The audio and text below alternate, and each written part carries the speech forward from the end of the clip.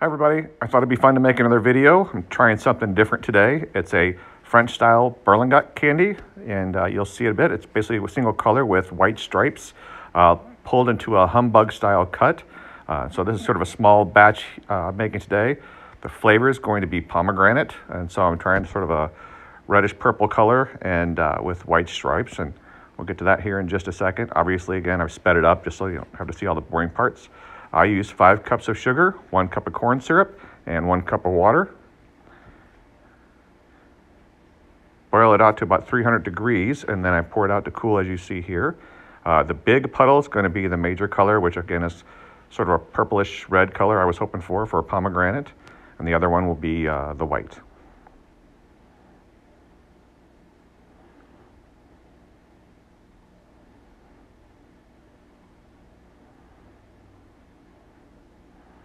Turns out I think I was a little over-aggressive on the coloring because they're pretty dark purple color, and food coloring kind of got everywhere, but that's okay. Still turned out okay. I'm just mixing the colors in, mostly to boil off the water so the sugar doesn't wind up sticky in the end.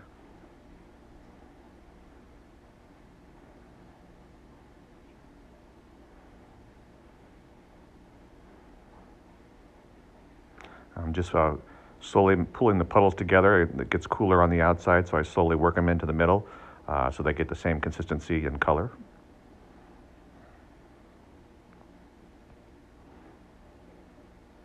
You'll see me change my gloves a few times here because it's hard to keep the color away from the white, and I want the white to be bright.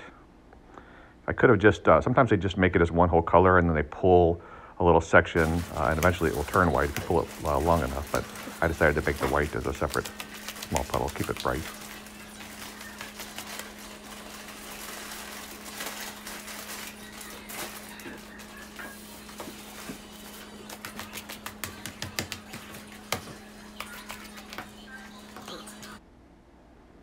Now I've got my colors together. They've cooled down enough I can start pulling a little, especially on the white, to get a nice bright white color. And what you see me reaching out to is my, it's actually a pancake griddle, but I use it as a hot plate on the lowest setting to kind of help keep things warm. Yeah, a lot of red color here, so kind of got everywhere.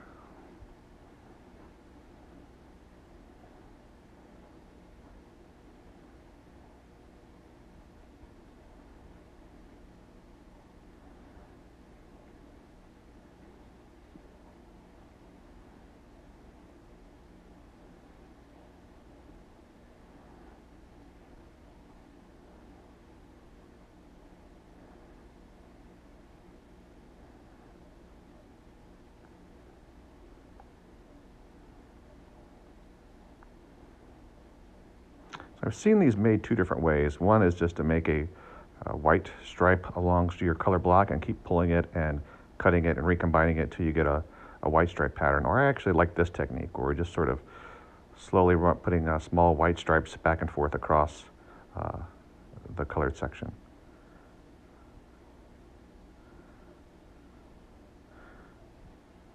Works a little better, you get thinner stripes when you have a much bigger prep. I'm here just working with a small batch here, about 5 cups or so.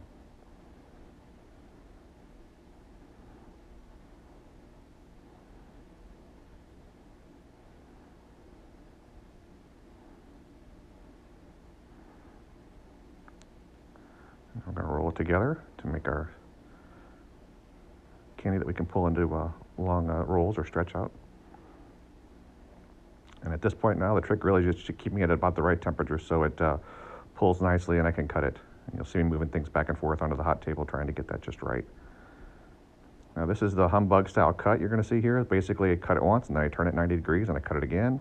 And you get that sort of, I don't know what it's called, that trapezoid kind of shape. There are machines to do this, humbug cutters, but since I don't have one, I'm kind of doing it by hand.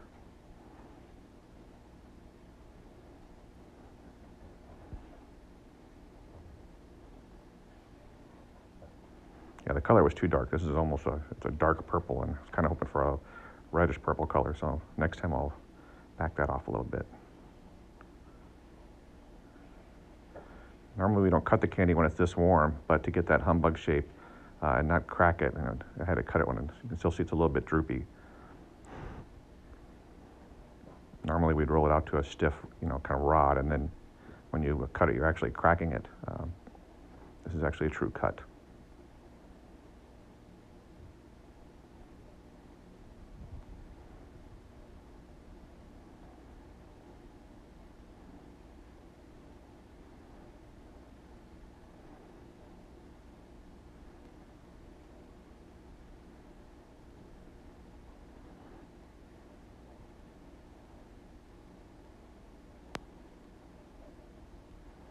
Guess I should have found some music or something for these dull parts, but oh well.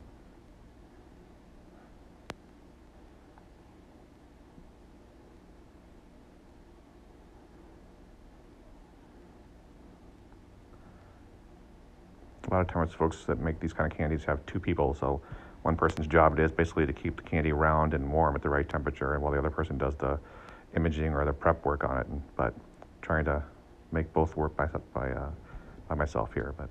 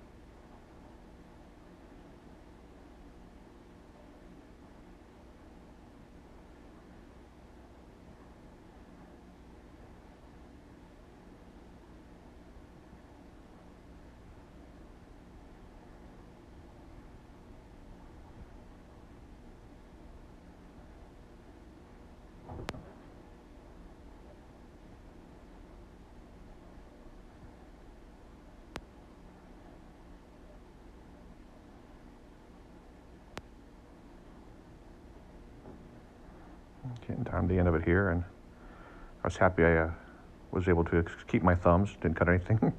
I made a pretty big batch, actually. I got about 8 or so bags out of this, and you'll see here in just a sec.